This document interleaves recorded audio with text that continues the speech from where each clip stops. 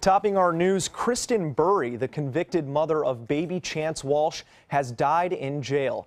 According to a report released by the Sarasota County Sheriff's Office, Burry was found unconscious in her cell at the county jail just after midnight Saturday morning.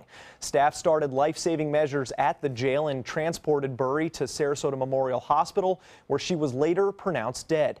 The Sarasota County Sheriff's and Medical Examiner's Office have both opened investigations into the death. Burry was serving a 25-year sentence for her role in the murder of her 9-week-old son, Chance Walsh, in October. Burry confessed her boyfriend Joseph Walsh beat and suffocated the child, who was later found buried in the woods near the couple's Northport home. Burry had signed a plea deal to testify against Joseph Walsh at his murder trial in November. Detectives say the initial investigation into her death does indicate a suicide.